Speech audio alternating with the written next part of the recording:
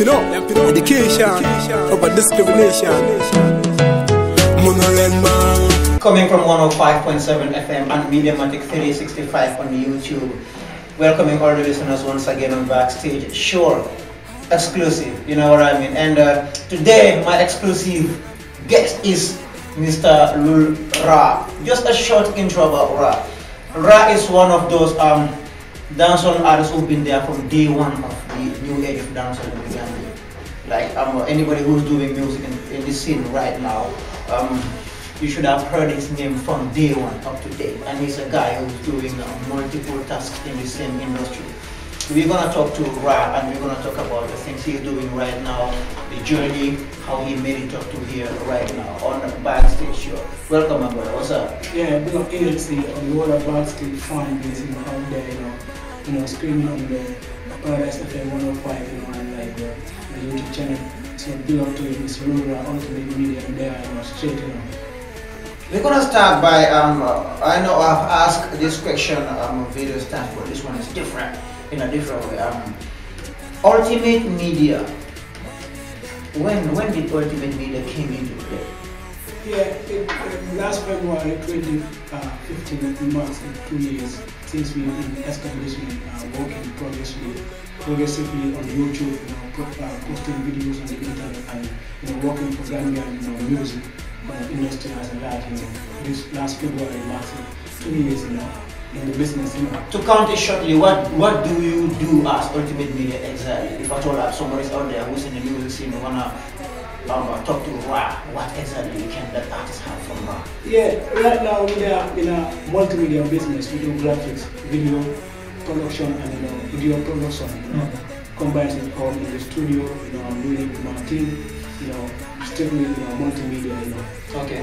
How do you keep that up with your personal artist career? I mean, your songwriting, your own personal recordings, and the time. Yeah, professionally I do strictly music in my life. Everything that I do, embarks on music business. Every day when I wake up, I have time for my studio time production, and when I'm into my music production, like producing songs, I have that time too. I create time for everything that I'm doing in my career. Like as it is in the Gambia, as the business is not that much large, so I happen to capture everything that I'm doing at the time that I want it, and always I used to capture that time perfectly. Being a producer or having a recording studio, recording songs for artists yourself, you've been working on some rhythms, beats and all that, doing videos and the multimedia works. And let me put this in this way. Which one do you think is more productive business-wise in the Gambia? You as a recording or performing artist, or you behind the scenes as a multimedia producer? Yeah, right now I really love that question. In the Gambia, too many things are lacking, But business-wise, right now I'm focusing more on my video production, because only one video can pay a lot of things for me for my studio, cost-wise. Like I'm more into the visual side, because the visual is more productive and it sells out easily. Okay. Yeah, my name and the studio name. So it's like I'm more into the visual side, because all of the contacts I have right now in the studio and the productions, I got them from the internet. So doing good visual work gives me more money than the audio or the beat music. Great. So I focus more on the visual side. That's a great. So looking at me and following me on Facebook, you will see that a couple of months since January up to date, I've been producing weekly videos. Weekly I upload weekly, on YouTube and Facebook. Every Sunday I used to upload a new video. That's great. Name us few artists that you work with and successfully work with. Yeah, recently, like I was working on my studio, the studio, the production wise and the quality and everything that's supposed to be done in the studio. I was working on that for the last 2 years, But currently, since January up to date, I've been working with the last this Gambia at 50 video song that was done by this group team like Manik Shenjo, the sound team, EnC and that team. I did the video. From there, I shot 3 videos for this artist from Germany, DJ C's, and other Gambian artists too based in UK, you know, called videos for him, you know, like those are done. Now I'm editing about 3 to 4 videos that I'm working on right now. Now let me put it this way in a rough estimation or prediction. Maybe in next 3-5 years we might see Lull Raa more on the visual side than recording or doing other things on Ultimate Media. Yeah, it depends on the market, you know, because I'm doing music because I wanna, you know, earn my living out of it. I wanna benefit my family and the whole entire Gambia out of it. So if at all the visual side or the video side is making more money for me, I will still concentrate on that side, because you bring me at the studio right now, I'm more on learning. Like every day I'm playing on my CDs, I'm learning more on visuals. Like if I only sit down on the seat to record the artist, if there is money. They knew that all the artists that comes to the studio nowadays, even when they come there, like they say, times, you always receive it from the computer. So I always receive money when I have money from you to record a single, or else I'm on my studies. You know? Great. Lull Raa is a dancehall artist. How do you describe your space in the dancehall scene in Uganda? You know, right now, you know, I'm doing good. You know, I'm doing really good.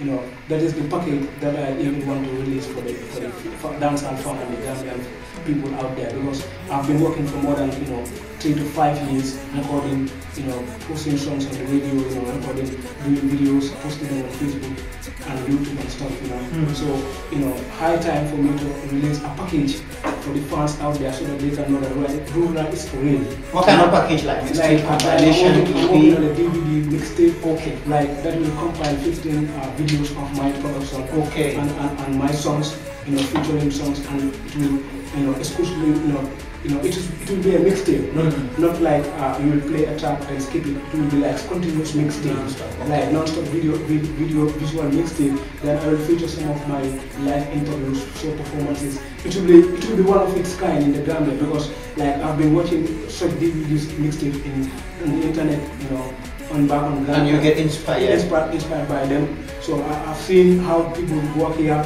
because none of them are doing something like that, because maybe due to the cost of videos and production, so most of the artists cannot do it.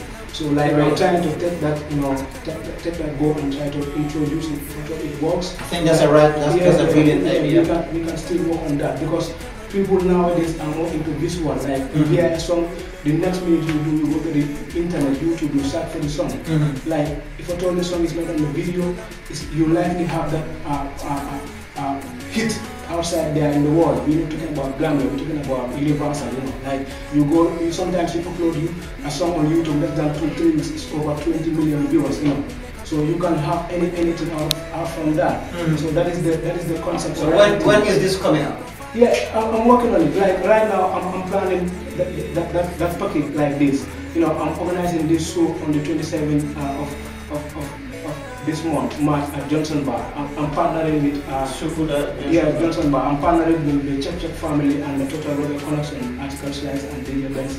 We are partnering to support me to do this movement. Like the concept is like I wanna create shows all around this environment, like Busumbala, Bilkama, Johnson Bar.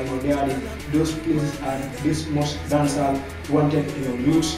That makes me want to ask. Your connection with the public. What kind of fans do you connect with, and how is the connection going with you when it comes to showbiz and performing, and the areas you cover and the areas your music are, where you still want to go there and have facial performances with them? What kind of connection do you have with those kind of fans? What kind of fans are you? Yeah, most of my fans come from the dancehall fans, the dancehall listeners.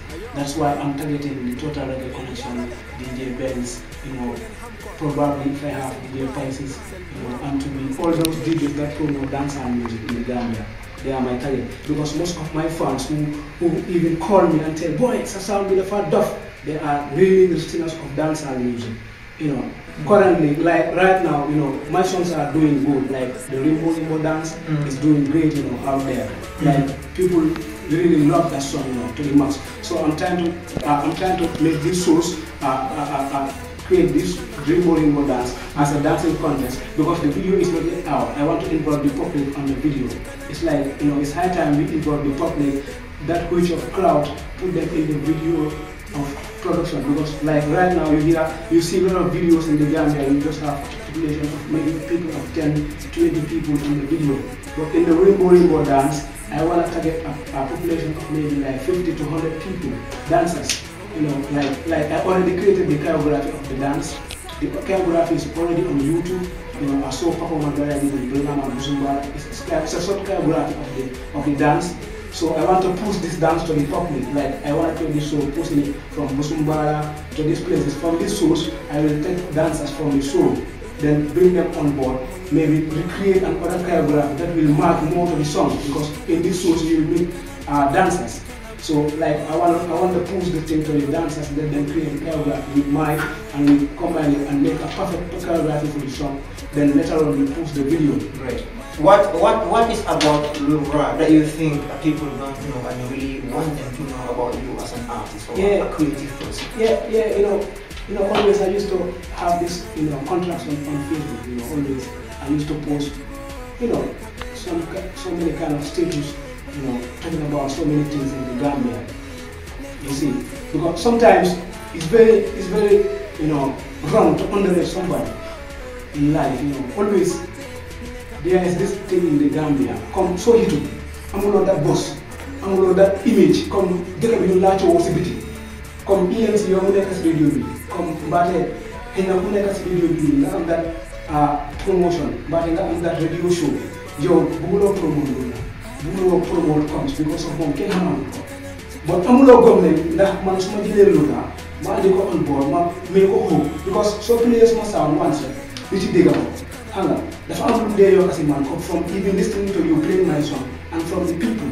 So I'm not there, sir. The man want the lady because lady is young man. You know, I've been promoting, I've been doing videos now. Like I've been doing videos for more than 2 years now. Like I want to upload YouTube, but they do a wagon, but they do. There is only this one time they promoted one of my productions, that was the Young Money Method. Yeah, like I watched that on Fila. Fila, yeah, that was only the ones that I saw it on Fila. Like, you know, I'm doing your customer, but I'm telling you, because now they watch the videos, you get your graphics, everything.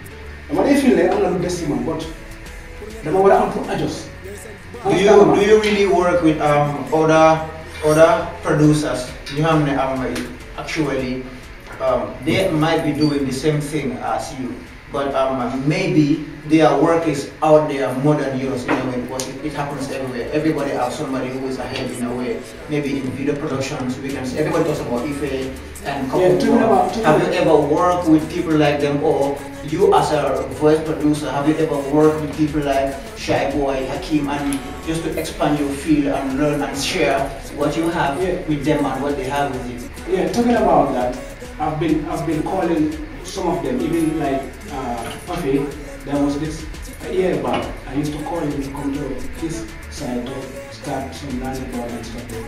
But the only time I call him, he used to tell me like he's busy and stuff like that. But more of it. Come on, small journal. I'm going to internet. I learn on the internet. Every day when I go online, I used to start the effect that I want to learn about. You know, download the effect and how they use it and how they go about it. That's the best way I learn. Even if I watch a video from Mediamatic, when I see an effect that I don't know, I just search for the name of the effect. It's more easier for me to learn because like most of them here are editors in time. I'm just a photography or machine to computer in one day. Understand? Maybe in the morning go home, so I don't know because you tell me you feel a bit in Munam, but you eat the challenge and second. Understand? So long more that very difficult to know what them in our connect. Jangan membari one money Gambia, you know, it's a big Gambia. But most of it, once more bringing Jana there, how much they online, they must have to not download Jana. So Manola Jana, that's the way I learn. I think it's more of a modern world now. Everybody have tutorials to read. But sometimes people might I might go and find out my own tutorial and read. But after the work, maybe to show it to someone who can tell me, okay, EnC, why don't you put your voice a little bit here? Why don't you use the kind of video? That kind of experience, I think it connects easily with the wider range. For example, I record a song and I know you I once got your song on the Killing Spree rhythm that I think it was you and Shy Boy. Shy Boy got you on the rhythm, right? No, I'm the rapper. I mean, it's a rhythm, it's a lead done by Shy Boy. But you got the song on it. Yeah. Was that a link with you and Shy Boy, or you just did the record on it? The song? That song, the beat was given to me by a friend. You know. Okay. Then I did the voicing, then I sent it back to you. By then you were voicing in the radio. Yeah. Then I did the record in my studio, then I just gave the song to you. Nice. That's Lull Raa from the Ultimate Media on the backstage. What's going to be something final for the fans? We're going to have a part 2 of this as he progresses. Yeah, let them watch out for my tour, you know, the Rainbow Dancing Tour. That is the DVD promotional tour, you know, coming to you right away. I've even near you, you know, a venue near you, starting on the 27th of March. You know, the Wanna Check family, you know, total radio connection with Lull Raa, you know, coming there on the 27th of March, this Friday coming next. It's going to be big, you know, it's going to be one of its kind, you know, dancehall, the swag, everything, turn. That's what's up. Thank you, Raa. Thanks for coming. Big up EnC, don't know. Yes, sir. Yeah, man. But I ain't appropriate the rainbow, the rainbow.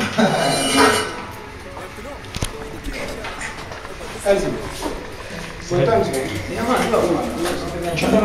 Yeah, man. Definitely. Why Abdul?